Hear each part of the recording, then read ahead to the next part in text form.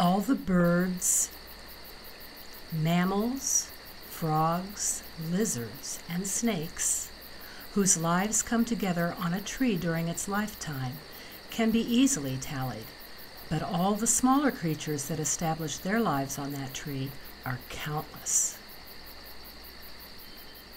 The small hidden creatures among the tree's leaves, limbs, and roots are not only the ones that have the greatest impacts on the lives of trees, but also the ones about which we often know the least. We can think of each tree as a community where creatures are caught in a web of interactions that links them to each other and to the tree in which they live. Hi, how you doing?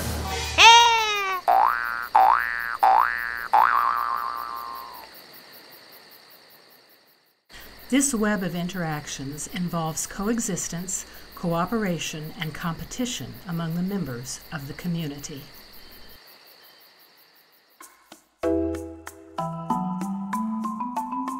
Those are special ants. Okay. They're predators on these. Yeah, you can throw them.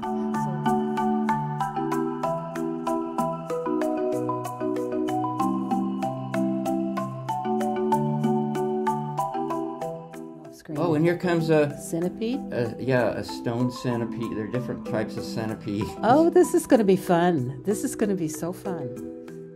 Who are you? Leave me alone. I'm an ant. Is that a tick right about in the middle? No, these are all. There are no ticks in here. But He looks ticks, like a tick. I'm not a tick. Ticks and mites are related. Okay.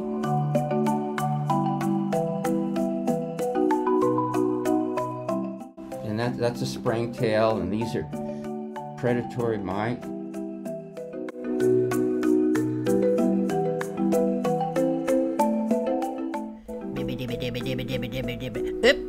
Ant. Oh, there's a feather-winged beetle, the smallest of the beetles.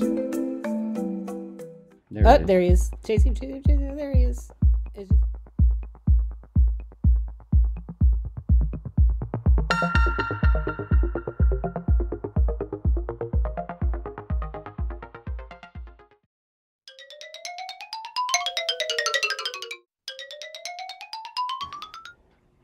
You probably, if you were to see, well, I'm looking right at him, not on the camera, you wouldn't even notice him. He's so tiny.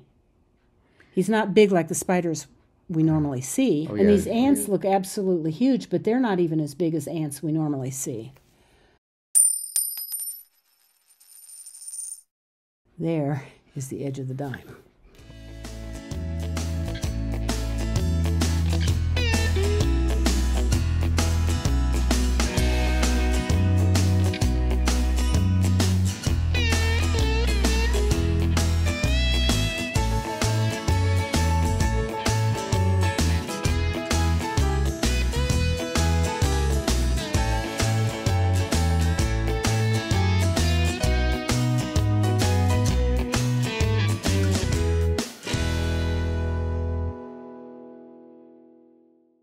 Oh, these are neat. Oh, yeah? They're covered with waxy scales. Yeah. They're called orthozoid scales, and they suck. They have beaks instead of jaws.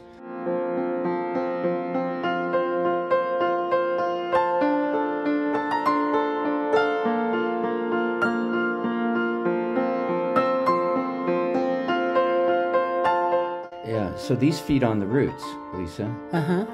They're sapsuckers. He's like a turtle or something. Yeah, exactly. And those plates are wax.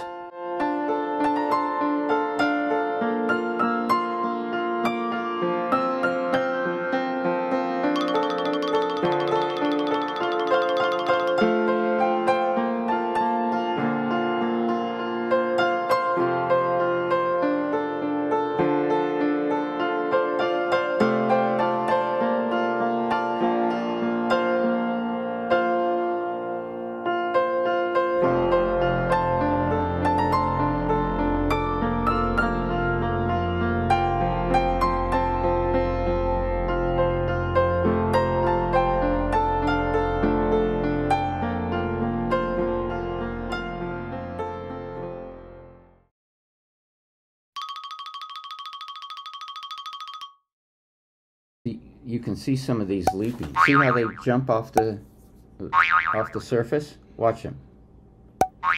There. Oh. They're springtails. Wow. Watch that's okay, because they're springing off yeah, the they're surface. springing I off the see that. surface. Okay, and the rest just saw another one. This is Yeah, the they sort of Maya. like appear and disappear. Yeah, they just kind of creep along. I didn't notice that so much on the watch other tray. Watch them. Wow. Pop. They pop. They're like little ghosts. They pop in and out. Yeah. Interesting. Oh. I think that's a tiny pseudoscorpion. With the long antennas. No, well, I can't. This little guy? It's so tiny. Yeah. No, that's a springtail. Okay. Yeah, those are antennae. The pseudoscorpion has its forelegs Big- that are long. big- okay. They move around like this. Oh, they pull themselves. Well, but not this guy. That's the mite. Yeah, you right. thought that looked like a tick. Right. That had the fungus going on, Yeah. the filaments. And this is the one that closes up like a clam. And there's the one with the little flaps on Yeah, the side. they both look like they have this design on their backs. Is that just the reflection of It's the... a reflection, yeah. Okay, They're that's tiny. not, yeah, that's not part of. It's like the reflection slit. of the lights. It's not a design And on his and back. I have drawings of a lot of these, so if, we could use those in combination. Oh yeah, And- definitely. When I was teaching science, I tried to get my students to draw what they saw under the microscope to try to emphasize observation. Oh, I is such a agree critical skill. entirely. They would learn far more if they just sat down and sketched what they don't have to be good drawings, but just look. I discover so many new things when I just sit and draw.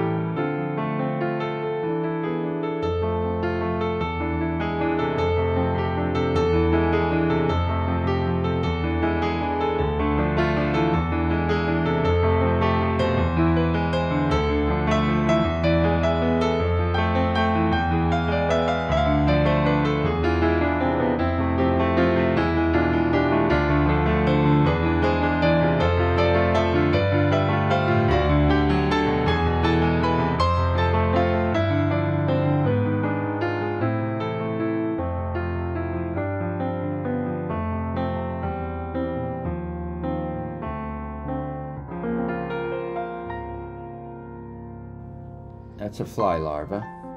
There's its mouth parts. Okay, because yeah, okay.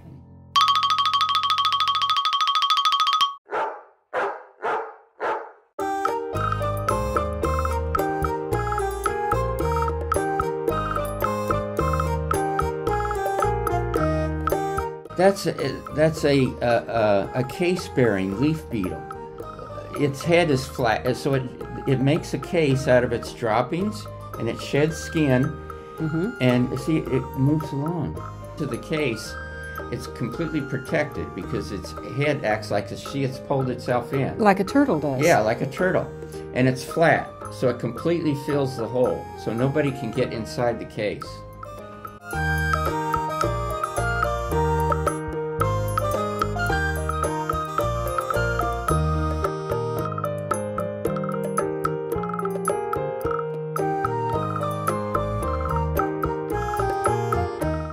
He's going to sit real quiet now because... Yeah, and Yeah, did you see him reach out for that guy? That guy has piercing mouth parts too. It's a true bug, like a stink bug, but it's a predator, and it probably feeds on these little springtails. So the blood springtails are not predators. No, They're The ones that pop in and out. all of the springtails are decomposers.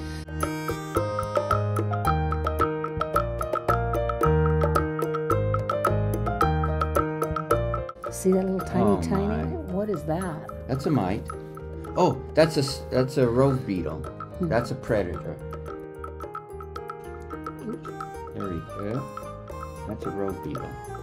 He doesn't like being on camera. Lisa, this is a family of beetles. It's been extensively studied by people at the Field Museum. There he goes. And they've identified over 80,000 species in the world. Talk about a diverse family. 80,000. I think it's it has more species than any other beetle family. Well, and there's so many that are still undescribed. I would be willing to bet that there are species on here that have not been described by any scientist. How many mite experts or springtail experts are there in the world? Not too many. Yeah. Oh, there's a rove beetle, a different species. Look at his shiny wing covers. He's pretty. Copper color. Yeah.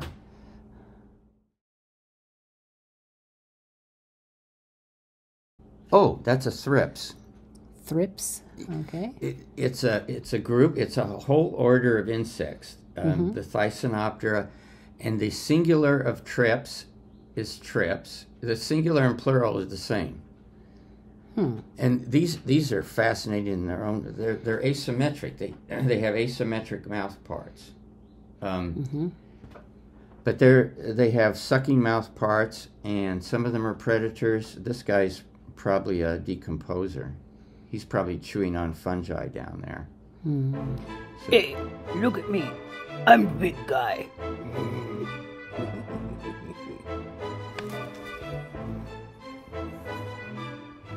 What's this one with a spot on him? that looks like an ore-batted mite. Yeah. I don't know if that's part of his body or just a piece. It looks like it's placed so that it looks like it's part of his body. That's what I was They thinking. have little glands on their back surface that repel predators. So it could be a gland that does it. So they're little mites that are the same diameter as the hair. Mm-hmm. And there's the hair right there. Yeah. And in forensics, they do hair analysis. That is 1/10 of a millimeter, if you know how tiny a millimeter is. Mm-hmm.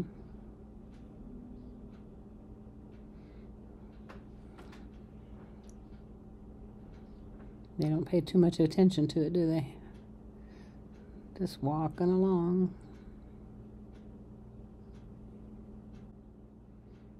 It kind of becomes a roadway. Yeah, look, they're parallel to the hair. And Now then- they crossed it. Yeah. Or go under. I think they go under Yeah, it. it looks like. Somebody just think. tripped over it. Yeah, yeah. It's in the way. Well, this has worked out much better than I always wonder, is it going to work? Oh, sure it is. Yeah. Sure it is. Lisa, you knew just what to do. Look at this ghostly creature. What? Uh-huh. I guess it's a spring. A lot of them appear ghostly white because they've just molted. Oh. And so that their new cuticles have not tanned yet. And so they're just snow white. They blend in almost perfectly with the background. Mm-hmm. They're not, the shell isn't hard, All right. I guess you could say. Well, and it has to become pigmented too. Oh, yeah. Get your color going.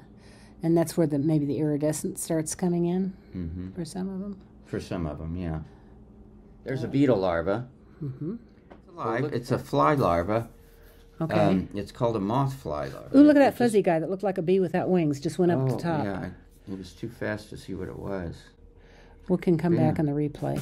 Oh, there's a little mite that has these wing-like flaps. He looks like a little horseshoe crab. Yeah.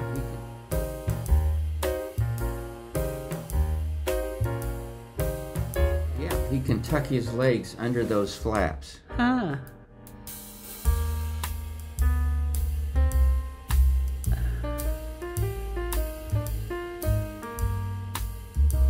And here comes the one that looks like the horseshoe crab. Mm-hmm. And there goes another beetle. That's a predatory beetle. Uh-huh. He feeds on other creatures.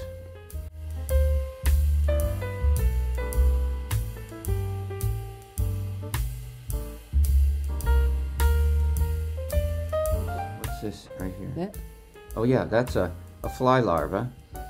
He's raising up.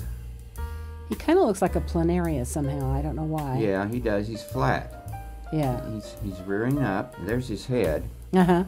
And he's a decomposer. Uh-huh. And there, yeah.